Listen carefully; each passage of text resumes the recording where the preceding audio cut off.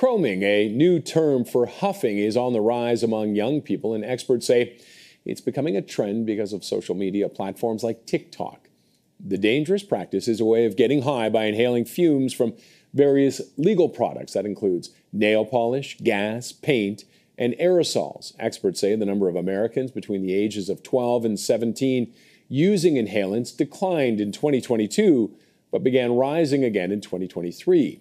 They warn long-term use can cause serious problems like brain damage and addiction issues. Joining me now is Dr. Anthony Paisan, professor of emergency medicine and chief of the Division of Medical Toxicology at the University of Pittsburgh School of Medicine. Doctor, thanks very much for joining us. Thank you. How concerning is chroming, and why? Any indicators why it's on the rise again? No, it's unclear, but social media, as you know, has a big impact on children these days. So once it gets into the social media platforms, kids become aware of this, and it becomes, topics that are easy for access to them. And I don't think it's hard to understand why it's dangerous, but just how dangerous is it, especially for children? Yeah, these products are readily available.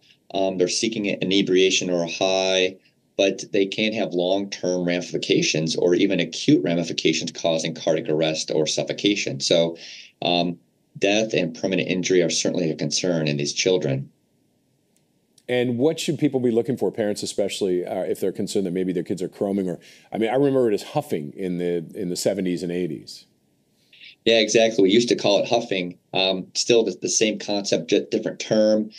Parents just need to be involved with their children's activities.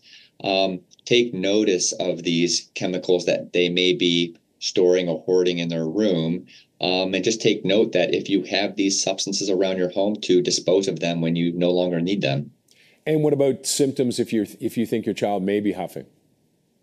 If they're acutely huffing, they'll really look like they're inebriated or intoxicated, like from alcohol.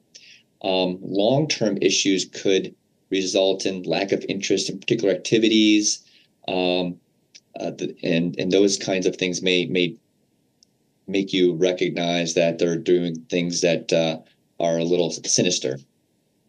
Could it bring about a personality change then?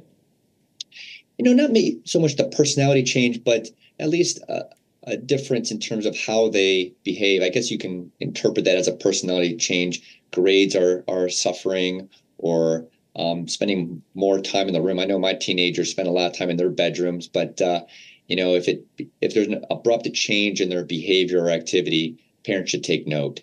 Okay, and this can lead to brain damage. Absolutely. And how severe are we talking? And how quick can that start happening? Well, obviously, the more they use and the longer they use it, the more concern. But even acute cases can lead to permanent damage, particularly if these kids are using large amounts in an acute setting. So the sooner you can engage your children and get them to stop, the better. And is there anyone that's more dangerous? They're all dangerous, but anyone that's more dangerous than the others? Yeah, that's a good question.